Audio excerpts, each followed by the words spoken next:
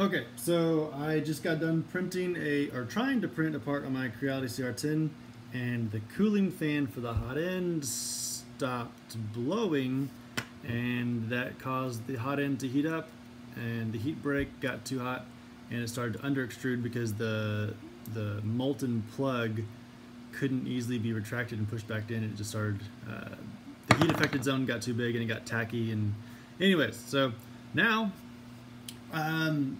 I am looking to replace the fan, and I had a spare E3D V6 kit laying around, so I stole the fan out of that one, and I was going to put it in the printer, but I plugged it all in and it didn't spin, and I was like, whoa, is the Creality messed up? And so then I plugged in a third fan and it spun. It was you know, one of these guys. It's not the right fan, but it's a 12-volt fan.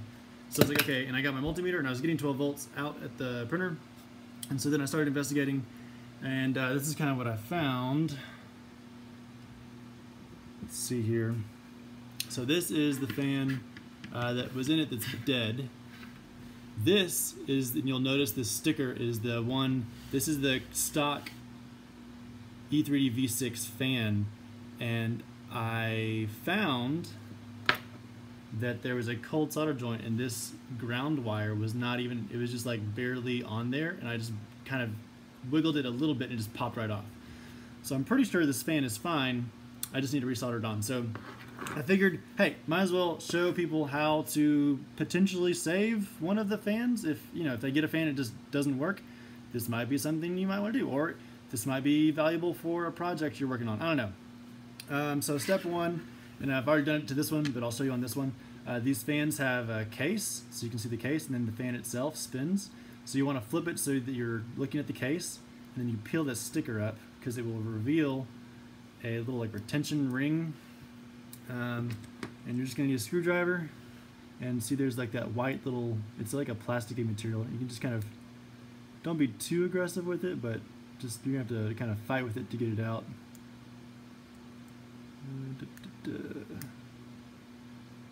Come on, because that's what's holding the fan blade into place. Oh my goodness.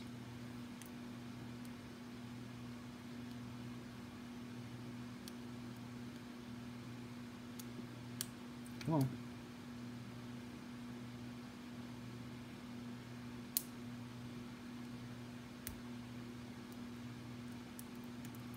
There we go. Alright, it just shot behind my bench, so that's gone forever. And then you can just poke the, there you go. So that has a bearing, which is nice. That's a dual bearing motor, which is very good. And then we have the bearing on that side, and then we have this assembly. So what we can do is we can pull the wire out and around on this side. Very good. But now there, as you see in this one, there's a spindle that's molded into this frame, and it is glued to the inner diameter of this whole PCB and brushless motor assembly. So what we're going to do is we're going to heat it up with a heat gun, and then take the sharp edge of this screwdriver and just kind of poke it in between the frame and work it. So I'm going to move the camera up so you can see that whole process. Take a heat gun, and I'm just going to kind of dangle it by the wires, and I'm going to hit it, and yeah, we just want to heat the entire, we just want to loosen the glue. We don't want to melt anything, we don't want to catch anything on fire, but we do want to break that glue loose.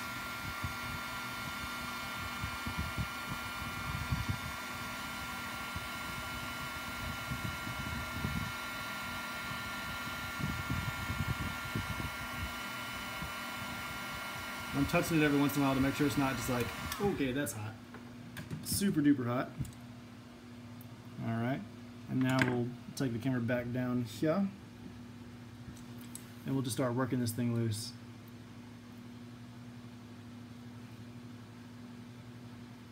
The plastic is a little bit flimsy right now, so I don't want to just like do it in one go. I'm just going to kind of get my screwdriver and work it, work it.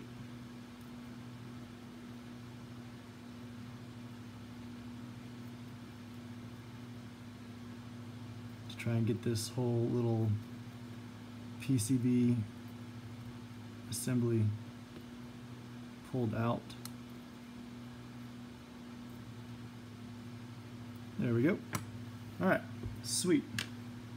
So now we have access to the back of the PCB, so we can solder on our own wires or do heaven knows what we want to do. So, but like this one is dead. This is the one that caused me great grief. So we're gonna get rid of that one, and we're going to solder. Let's see. Let's get this all back in line how we want it. So I'm going to go ahead and solder this one back together. Let's get my blue tack.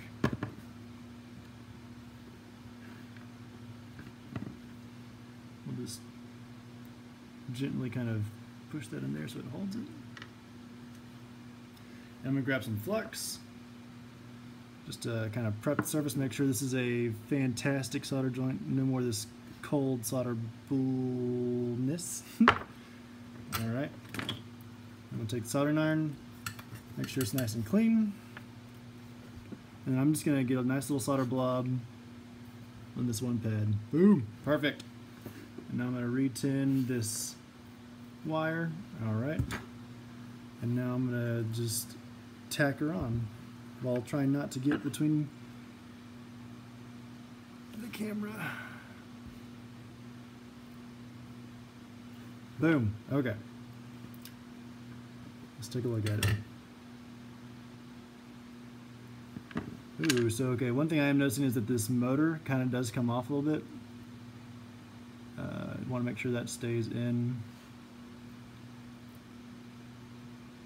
Alright, I'm going to go ahead and doctor up that other solder joint as well. We're just going to reflow it to make sure everything's good, because if I get this all back together and then that other one pulls off, I'll be pretty upset. Alright.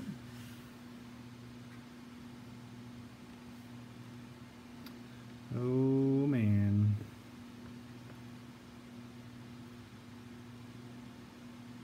Cool. Whew, I keep knocking this off. I'm trying to be very careful not to break these enamel wires. Okay, cool. So that looks good.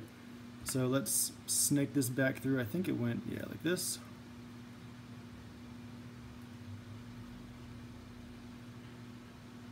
And try to get the wires situated back to point towards the little built-in clasp in the frame. Alright, we'll push that in.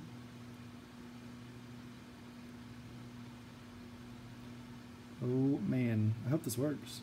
We'll see. Alright, we'll just leave that like that for now. Okay, so from here, we'll put the back bearing in, bloop, like that. And then we'll take and make sure that there's a bearing and then there's also a spring. So that entire assembly presses in from the front. And then I'm guessing this is going to be quite the challenge. Just make sure that bearing's seated and get this little white O-ring deal. Oh, sweet. Okay, so it just presses on and it expands and clips back. It's like a C-clamp or C-ring. Cool. Okay, so let's plug this in and see if it actually spins. Let's see here. Okay. Power supply on, 12 volts. I hope this is not a failure.